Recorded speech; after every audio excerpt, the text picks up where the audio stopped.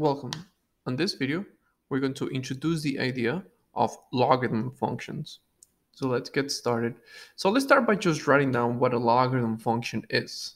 So this is an example of a logarithm function. So log of a of x, and let's try to understand what this means. So we have a log function, log, that's just short for logarithm. This little number that we do have here, it's called the base of the log. There is some restrictions about this number, and we're going to discuss them in a second. And what we have here in parentheses is the value that we're going to be evaluating the logarithm function of. So the way that we say this is log of x base a. Or we can also say that this is a logarithm of base a evaluated at x. Now, the reason why I'm saying this is that we can use logarithm functions to rewrite exponential functions is because this logarithm function, it is true if and only if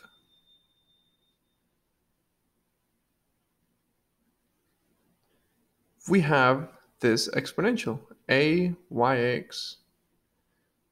But what does this mean? Well, this means that if we have a logarithm function, we can rewrite it as an exponential. And we have an exponential, we can kind of think about it as if it was some kind of a log. Now, the relationship between them two is that exponentials and logarithms are inverse of each other.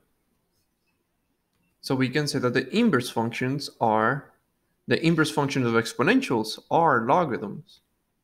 And where does this exponential come from? Well, if we come back to our log function, we see that if we let the base of the log be the base of an exponent, and we raise it to what it's equal to, that will always be equivalent of what the log is being evaluated on. So a of y is equals to x.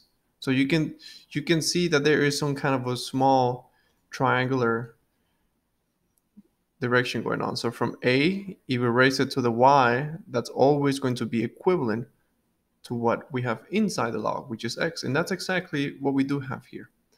So now we can kind of have said that there are two important things between logarithm and exponentials. The first one is that we can kind of think that we can rewrite one as the other, and also that they are inverse of each other. But now, what exactly do we mean by this extra restrictions at the end here? For x to be greater than 0, for a to be greater than 0, and for a to be equivalent to 1. And these restrictions are more than anything for the logarithm. So let's go back to our logarithm function. And I just took away the errors. But let's just go one by one. So x should be positive, or x cannot be less than 0. So what do we mean by that? Well, that means that the logarithm, so every time we have a logarithm, we cannot evaluate it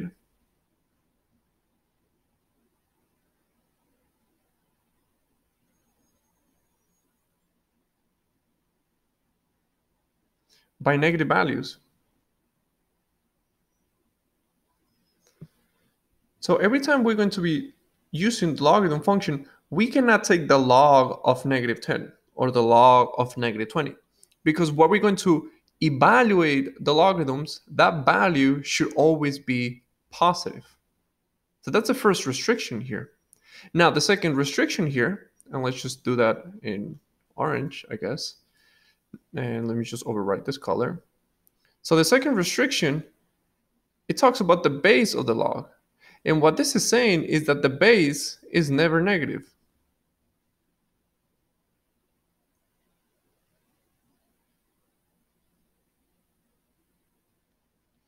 So when we're looking at logarithm functions, there are two big restrictions that we always have to keep in mind, is that we can never evaluate the log by a negative number, and the base of the log, it's always a positive value. We will never see the logarithm base of negative 10 or even the log of base 0. And the last idea is that a can never be equals to 1. And we're going to use some examples in a second to explain this farther in the video. But this is exactly what a logarithm is. The logarithm can be seen as the inverse of an exponential, and we can rewrite them like this. So the log of base a evaluated at x, we can rewrite it just by kind of joining them in some kind of triangular motion. So a exponent y is equals to x, and that's how we have this expression here. And when it comes to the logarithm, the base is never negative, and we can never evaluate the logarithm by a negative number. So I guess by the restrictions, we have already discussed them. The first restriction is here, is that the base, x, is that we can never evaluate the log by a negative number. Let me just give some example. This is what we cannot do. We cannot say, well, let me see, and let me take the log of 10 to the negative 10. So again, this is what we cannot have. And the second restriction that we discussed previously is that the base cannot be negative. Let me just do some examples. Well, this is what we cannot do. We cannot take the log of negative 9 evaluated by x. It just doesn't work out. So now that we have introduced the logarithm function and we have discussed both of those restrictions, let's actually see how this is applicable.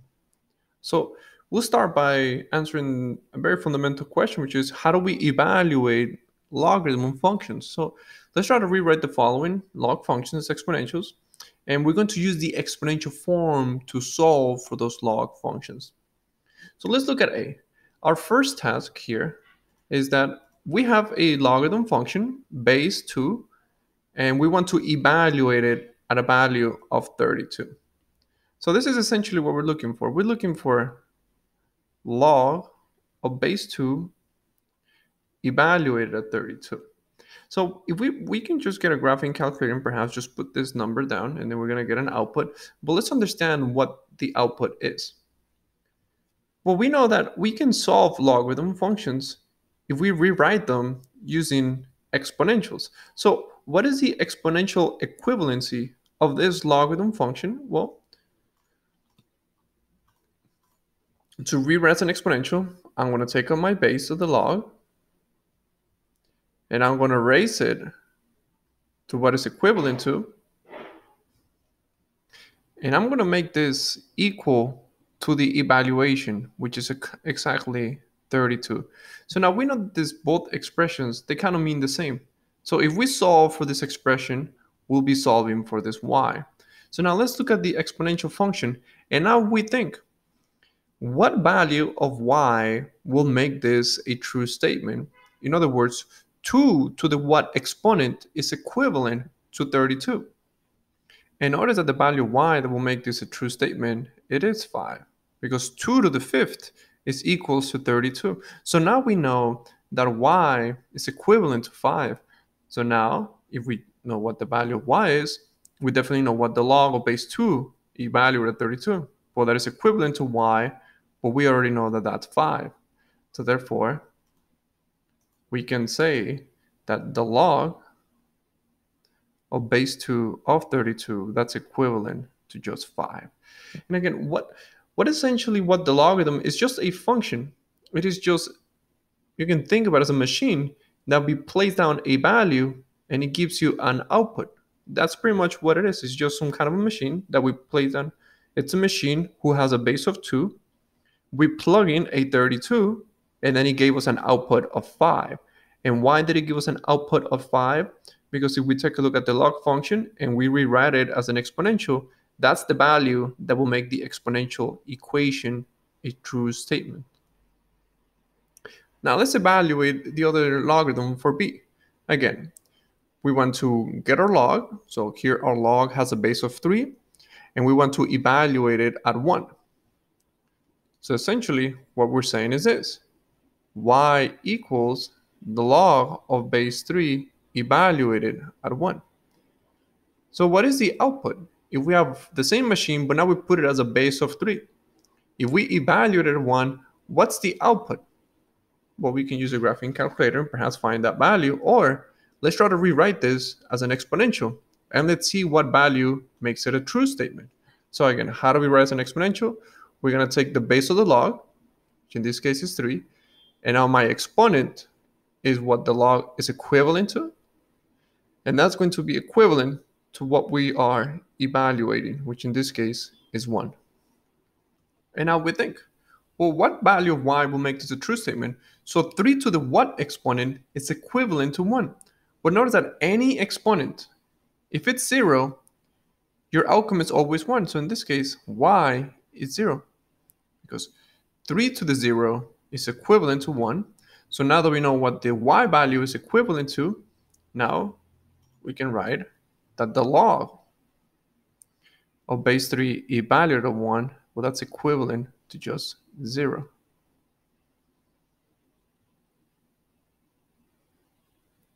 Let's just do one more. So we're going to skip D. So let's go to C now. Same idea. Here we have a log. Now we have a base of 4. And now we want to evaluate it at 2. So let's just write down what exactly are we looking for. We're looking for the log of base 4 evaluated at 2. We don't know what that is, but let's try to rewrite this as an exponential. And the way to write as an exponential, we're going to take a look at the base of the log. And we're going to raise it to what is equivalent to, which is the y. And we know that it must be equivalent to what we're evaluating, which in this case is 2. And now we think, well, 4 to the what exponent is equivalent to 2. But notice that if we take the square root of 4, that's essentially 2. So therefore, y must be 1/2. Because remember that the square root of y, well, that's equivalent to y to the 1/2. They are equivalent. So now that we know that y is equivalent to 1/2, we can come back to our problem, and now we can say, well, I knew that the log of 4 evaluated at 2 is equivalent to y, and now I know that y is 1/2. So now I can say that the log of base 4 evaluated at 2, well, that's equivalent to 1/2. And that's essentially what we're looking at. Now let's discuss some of the properties of logarithm functions, because it's not just an idea of just rewriting as an exponential and solving for the value to properly evaluate the logarithm. These functions, the logarithm functions, they do come with certain properties. So let's discuss some of those properties. And the first property says that for any logarithm functions, it doesn't really matter what the base is. If the logarithm it's evaluated by the value of 1, the output, it's always going to be 0. So the logarithm evaluated at 1, it's always 0. But why is that? Well, let's assume that we don't know that answer. Let's assume that we don't know what that answer is, which we already know that it's 0. So if we rewrite this expression, the logarithm, as an exponent, we're going to get a to the value that we're looking for, and that's equivalent to 1. Well, let's think about this. It doesn't really matter what the a is. For any value, the only exponent that we can use here that will always give me an output of 1, it's 0. Because whenever your exponent is 0, your output is 1. So therefore, the logarithm evaluated at 1, it's always 0. Now, our second property is that the logarithm, if the base, which in this case is a, is equivalent to what we are evaluating, the output, it's always 1. Well, why is that? Well, let's assume that we don't know that the answer is 1. So we're going to have, let's just try to rewrite this as an exponential. So we're going to have a, and now my exponent is what we're looking for, and that's going to be equivalent to what we're evaluating, which in this a. Well, let's think about what value will make this true. A to the what exponent is equivalent to a. Well, anything is equivalent to itself if the exponent is 1. So therefore, the exponent here, it must be 1 in order for us to have this true statement. Notice that these properties of logarithms are just based on the exponentials. And the third property, or with our four, but the third property that we're going to show is that if the base of the log is equivalent to the base of the exponent, which in this case the base of the log is a, and the base of this exponential expression is a as well, this will always be equivalent to just x. But why is that? Well, let's think about this for a second. Let's try to rewrite this logarithm function using exponential. So we're going to have a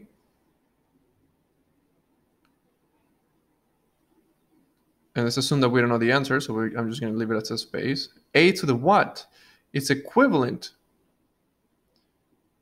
to 8x. So what value can we place here in order for me to have the left is equal to the right?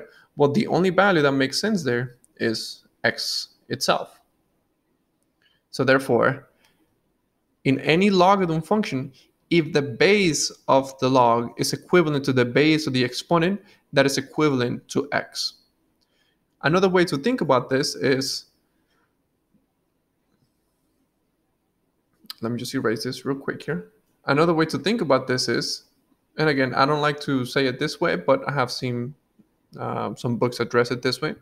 If the log of the base is equivalent to the base of the exponent, then the log and the base cancels out, and what comes out is just the x. So that's another way of saying it. We can say that they cancel out.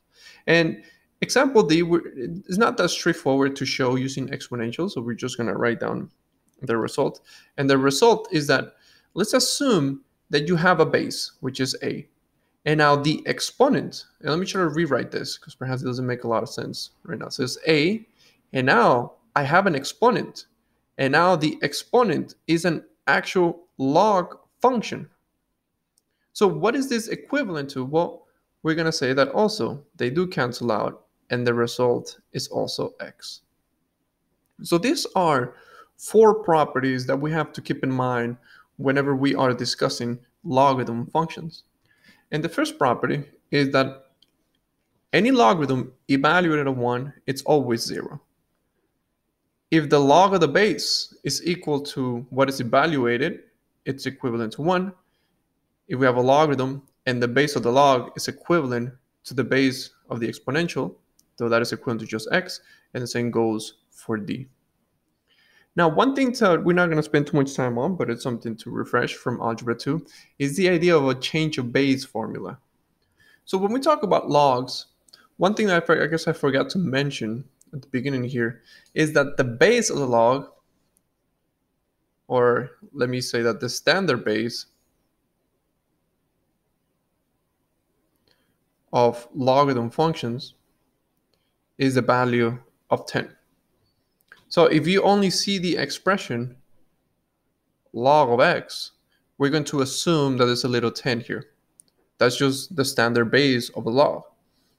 And when we use our graphing calculator and we press the log button, your calculator is going to think that the base is 10. So there are times when we do have certain problems where, let's assume that you have a logarithm that is not base 10 and you want to write it as base 10. And for that, we have the change of base formula. And what the change of base formula is saying that if you have any logarithm that is not base 10, but you still want to write it as base 10, what you can do is take the log of what is on the top, which in this case, I'm going to say the evaluation, base 10, and divide it by the log of what was the base. Base 10. And you will see that these two expressions will give you the same output. But the advantage of, even though this doesn't look as clean as it was originally stated, the advantage is that now they are base 10. The logarithms are base 10. So this is, I'm not going to go too much into detail, but this is just to refresh you that there is something called the change of base formula. And now that we have discussed these four properties, let's just put them into use here, because now we can solve logarithm functions. So let's try to solve for x real quick here, using some of the properties that we have discussed previously. So looking at example A, On the left hand side, we have log of base 2 of x, and on the right hand side, we have log of base 2 of 3. Notice that on the left and on the right, they both have the same base, which is base 2. So whenever we have those situations, the logarithms will cancel out. Notice that the only way for the logarithms to cancel out is if they share the same base. If they don't have the same base, then we cannot do that. But since they both have the same base, we can just cancel them out. So the logarithms, they go away. And now we still have an x on the left and we have a 3 on the right. So we can state that x is equivalent to 3. For example B, notice on the left-hand side, we have log where the base matches what is being evaluated. And notice that this is essentially what the second property is stating, that for any log, if the base matches what it's being evaluated, then it's equal to 1. And that's essentially the situation that we do have here on the left-hand side. So therefore, I know that the left-hand side is 1, and the right-hand side is still x. So therefore, x is equivalent to 1. Example C, notice that the base is 5 of the logarithm, and also the base of the exponent is 5. They match up, and according to the third property for logarithm, they will cancel out, and what is remaining is just the exponent. So therefore, log of 5 cancels out with this 5, and the only thing that remains is this x. And the same idea goes for D. Notice that for D, let me just try to rewrite it. D is trying to say 7, which has an exponent of log of 7 of 14. And notice this is essentially the last property that we discussed here. If the base of the exponential equals the base of the log, they cancel out, and what is remaining is just the evaluation, which in this case, this 7 is going to cancel with the log of 7, and what's remaining is just 14.